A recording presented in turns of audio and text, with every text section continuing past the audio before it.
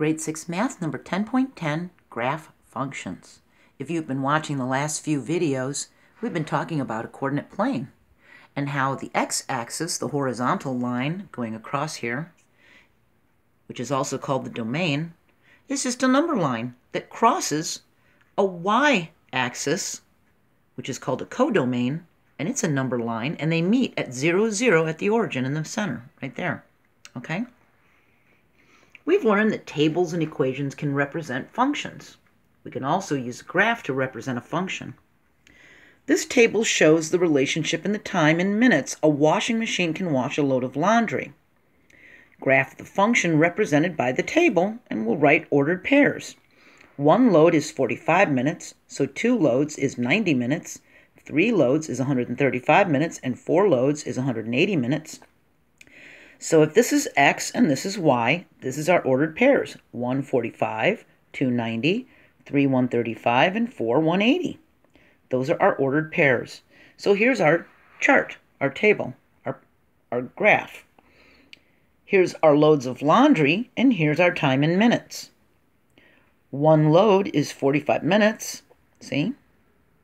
2 is 90, 3 is 135, 4 is 180. So we could see what 5 loads is right away, because we can see the pattern of what's happening here. See how we could just draw a line? And 0 loads would be 0 minutes, wouldn't it? That makes sense. Okay? So, if it said, graph the function represented by the missing table to find the missing value of y, see it's not here? All we have to do is graph this on our coordinate plane, and we'd be able to see the line that was developing, and we'd see the missing point, see? Now, sometimes, like in the book, it shows the XY table drawn like this, like we did in the last couple of videos. And then it's got the X values coming across here, and it's got the Y values coming across like this. But this is how it's usually written. Usually in math and in the high school and college books, you're going to see it's going to have the X on this side and the Y on this side. And then that way it's very easy to imagine the parentheses around them, see? All right, so let's graph negative 1, 5.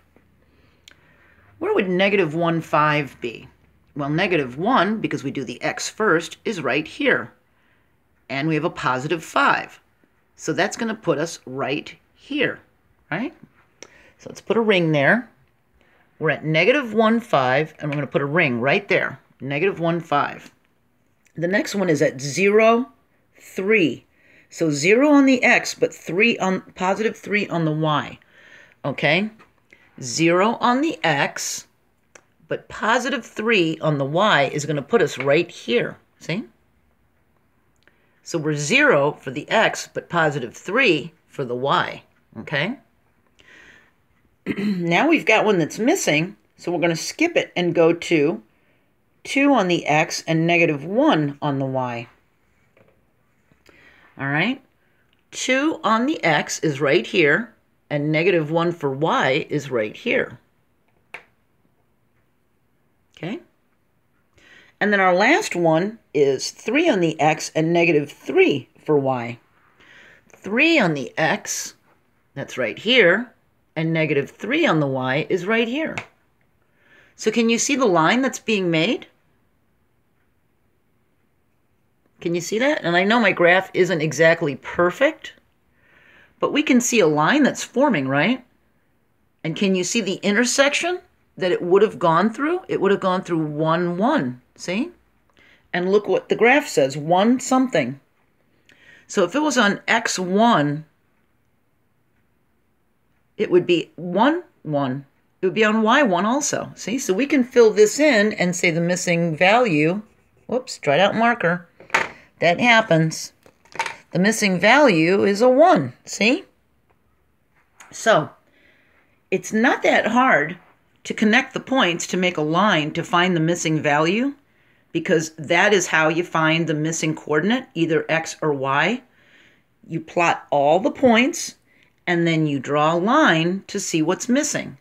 If this was our graph, and the next point was right here, and it said, what is the missing point? We'd very easily be able to see that it's right here. And if we drew a line with a ruler right through it, whoops, crooked line, we'd be able to see that it would have been right here, that would have been the missing one. See? Very easy, okay? If you still have questions and you haven't been watching every single video, go back to the grade 6 math number 10.8 and it'll explain functions. You can watch the grade 6 math 10.9a and 10.9b for x and y coordinates on a coordinate plane. You can also watch grade 5 math number 9.2. That explains the coordinate plane in a little bit easier way because it's 5th grade math, okay? So, if you are above this level and you just stumbled upon this video, I also have coordinate plane videos and geometry videos in my geometry playlist. And you can check that out, okay? So, keep up the good work. I appreciate you watching my videos because I know that means that you're trying. You could be off watching little kitten videos or some funny video of somebody falling down, and here you are watching a math video. So that does say something about you. That shows that you're trying, okay? So keep your chin up, and I'll see you in the next video. Bye.